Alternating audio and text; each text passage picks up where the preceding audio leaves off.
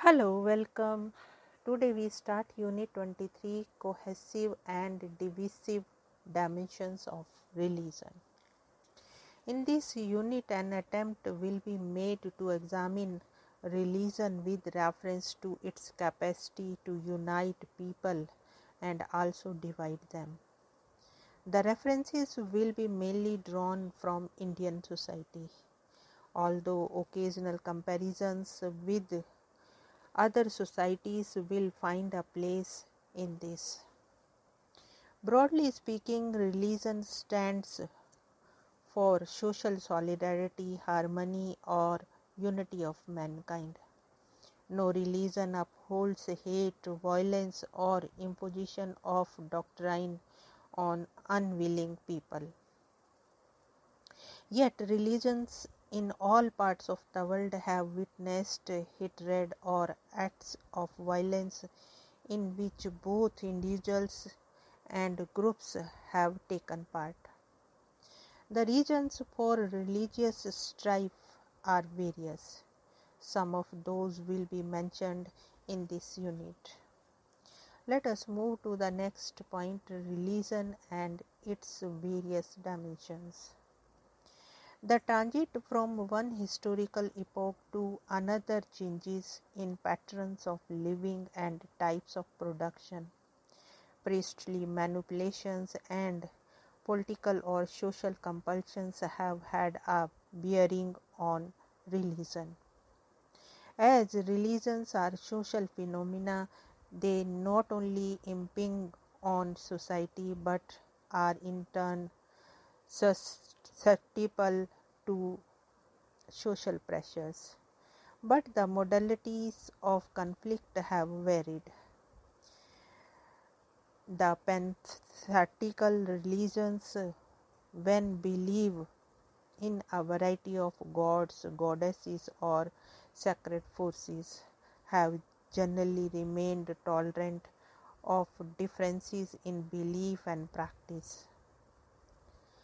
Shintoism, Hinduism, Taoism, Buddhism are pantheistic.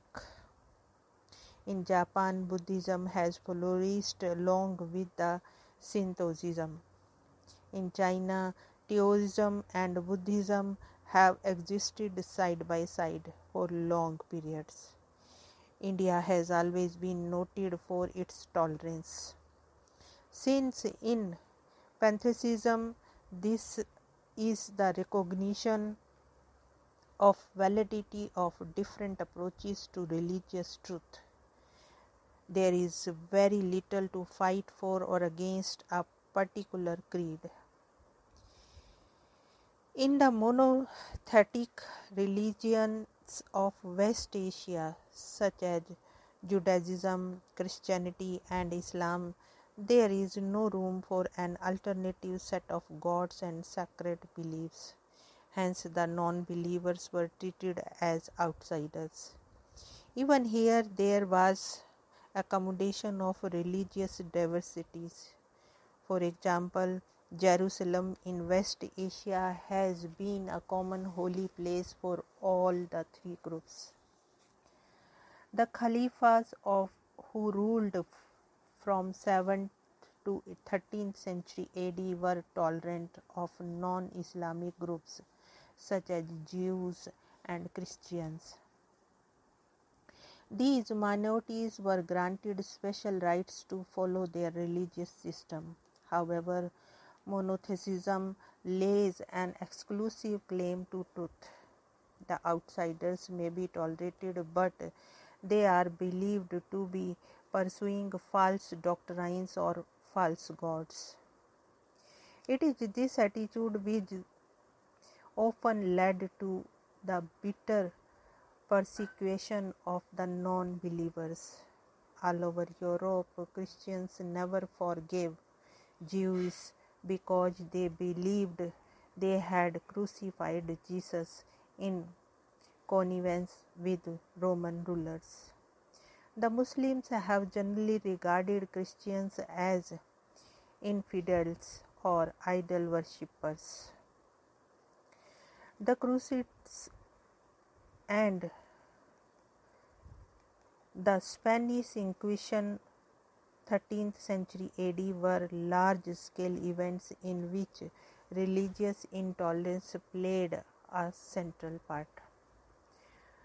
Although the pantheistic faith do not persecute others on ground of doctrine, yet violence can break out due to other reasons.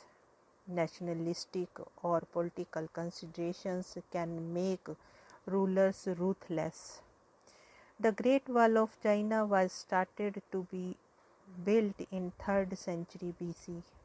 One of the Chinese rulers who continued this work sent thousands of Buddhist monks to do forced labor. Many of them died due to hard work, hunger, or lack of nutrition. A Hindu ruler of Bengal, Sanshaka, destroyed a number of Buddhist monasteries in the eastern India and drove out the monks. Although Buddhism stands for peace, the rulers in Buddhist countries, Sri Lanka and Thailand, etc., have often waged violent wars to quell rebellion or suppress political dissidents. Sri Aurobindo was critical of Buddhism in India for a different reason. The adoption of pacifism by the Kshatriya groups in India under the aegis of Buddhism led to the decline of martial spirit. However, outside India, Buddhism has supported vigorous martial tradition. The samurai in Japan are an example.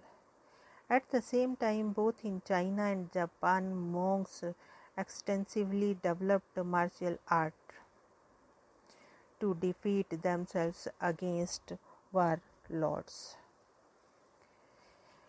At this juncture, it is to be remembered that religion per se does not support violence. The holy texts such as Torah, Bible and Quran stand for tolerance and goodwill, but non-religious factors have often incited the violence against believers.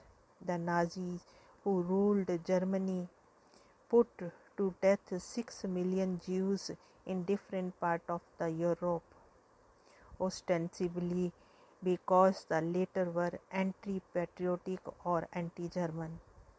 The real reason was that Nazi rule in Germany drew upon popular support to anti-Semitism.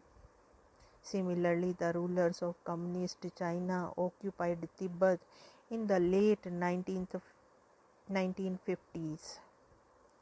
In the subsequent period, they destroyed 3,000 Buddhist monasteries, killed thousands of unarmed monks, and destroyed its artistic heritage.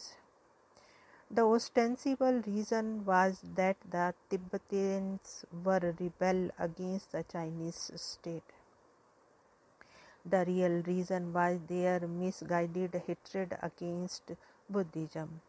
If we look at these non-religious factors, it becomes clear that secular violence is much more severe than religious violence. Here we want to close this lecture. Thanks for listening.